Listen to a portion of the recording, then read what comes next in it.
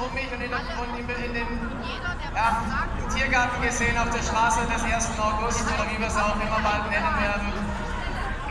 Inspiriert euch gegenseitig. Wir haben eine unfassbare Kraft in uns und ein Einzelner kann hier so viel bewirken, kann so viele Menschen mitnehmen. Ich hätte mir das nie erträumen lassen.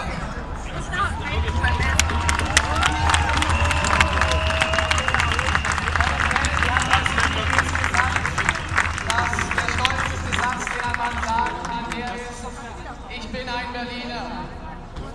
Ich denke, diese Zeit ist heute in die Welt gegangen. Und den Satz, den ich heute sagen möchte, zusätzlich zu Ich bin ein Berliner, wir sind alle Berliner, es steht auf meiner Brust, ich bin ein Querdenker und ich glaube, das ist mindestens genauso etwas, auf das wir alle stolz sein können.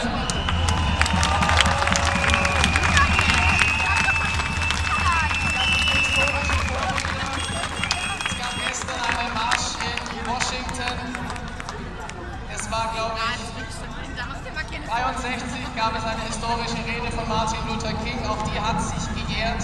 Und es gab viele große Menschen in unserer Geschichte, die Großartiges geleistet haben. Und die haben alle gleich klein angefangen. Und wenn wir klein anfangen und immer weitermachen, dann werden wir etwas Großes auf der ganzen Welt schaffen.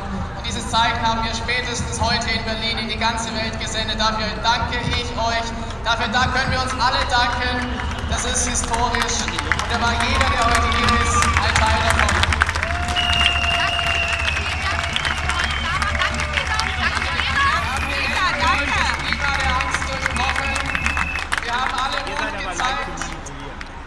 Und dieser Mut geht um die Welt. Wir lassen uns nie wieder von Angst leiten, wir lassen uns von Liebe leiten, wir lassen uns von Mut leiten. Wir haben alle die gleichen Ziele, wir wollen in Freiheit leben, wir wollen in Frieden leben.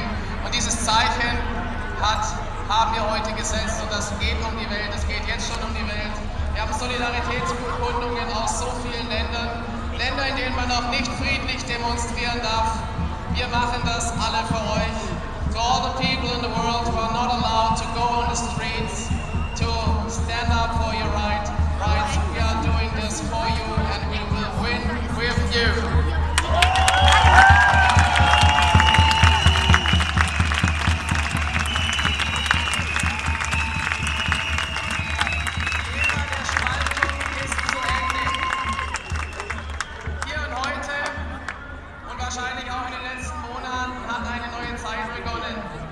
Zeit sollten wir alle zusammenhalten. Und ich habe das heute ganz kurz am Brandenburger Tor wieder gesehen. Es gab eine Gegendemo, ich spreche die immer ganz gezielt an. Und auch die haben applaudiert. Nicht, weil ich so viele tolle Sachen zu sagen habe, sondern auch, wenn ihr die Gegendemos ansprecht, ist es inzwischen so, dass wir die Menschen wachgerüttelt haben. Und wir sind uns bei den meisten Sachen einig und der Hans-Jörg Lenz hat es vorher kurz sehr gut auf den Punkt gebracht. Wir können uns gerne irgendwann wieder demokratisch streiten, aber momentan haben wir alle das gleiche Ziel. Wir werden diesem Ziel nachgehen, wir werden uns davon nicht abbringen lassen.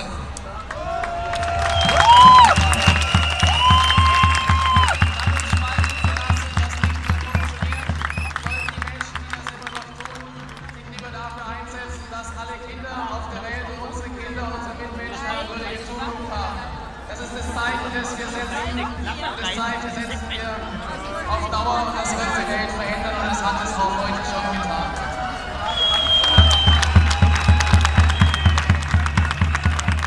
Wir haben die Botschaft in 12 Sprachen gesendet heute. Jeder hat sie verstanden und das Licht geht bald aus, die Sonne geht bald unter. Ein historischer Tag in Berlin neigt sich dem Ende zu. Und dann eröffnen wir hier das Camp für Frieden und Freiheit. Und wir bleiben so lange hier, bis unsere Stimme überall gehört wird.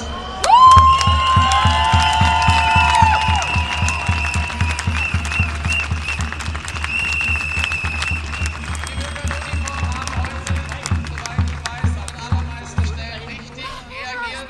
Vorher wurde gesagt, dass keine Politiker hier anwesend sind. Ich weiß, dass das nicht stimmt. Ich weiß, dass Landtagsabgeordnete und Bundestagsabgeordnete hier sind. Also es ist durchaus so, dass es eine Opposition auch in der Politik gibt. Allerdings ist es manchmal aus taktischen Gründen durchaus angezeigt, sich inkognito zu halten. Aber ich kann euch versichern, Abgeordnete sind heute unter uns und ich begrüße euch alle herzlich, egal von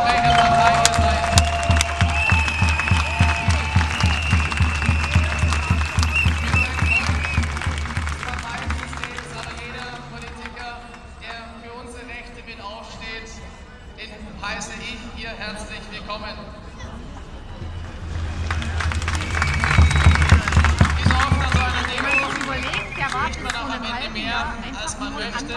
Deswegen werde ich es heute kurz fassen. Also, aber er steht auf der Bühne. Da wir Robert F. Kennedy hier heute hatten, also wir hatten nicht nur 30 Anwälte aus Deutschland, wir hatten auch Anwälte aus den Vereinigten Staaten in Amerika.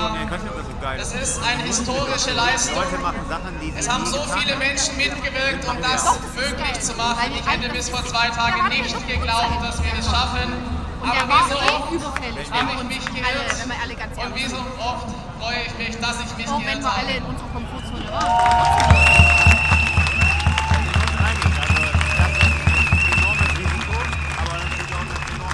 Robert Kennedy hat einen Satz einmal gesagt, das ist alternativlos, das ist gut. wer eine friedliche Revolution verhindert, macht eine gewaltsame unausweichlich. Wir sind die friedliche Revolution. Wir werden die friedliche Revolution bleiben. Und wir werden die Welt friedlich zum Wohle aller Menschen zum Positiven ändern. Lasst uns gemeinsam zusammenarbeiten, um dieses Ziel zu erreichen. Ich bedanke mich freiwillig bei der Stadt, bei allen Bürgern aus Berlin, egal wo ihr alle herkommt in Deutschland, to all the people in Europe who join us, to all the people in the world who fight with us. We fight with us together. We will win this. Thank you. Thank you all. Unangenehme Stunde.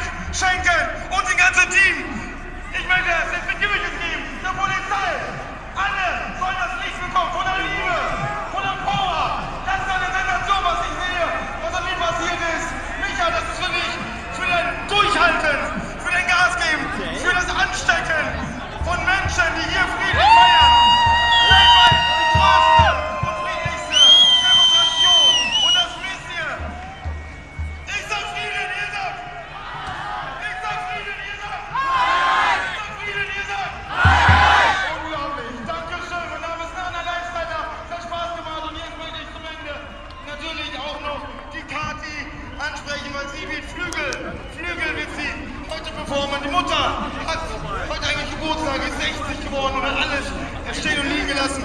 Lass das Licht bitte an bei diesem wunderbaren Sonnenuntergang. Danke, Berlin!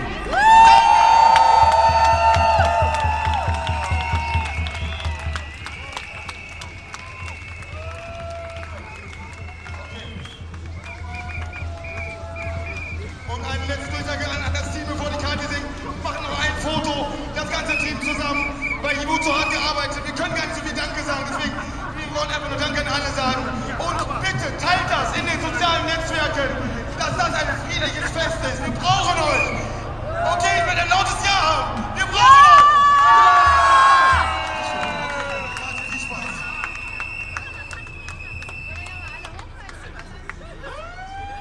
Dreh dich mal um, das sieht viel besser aus.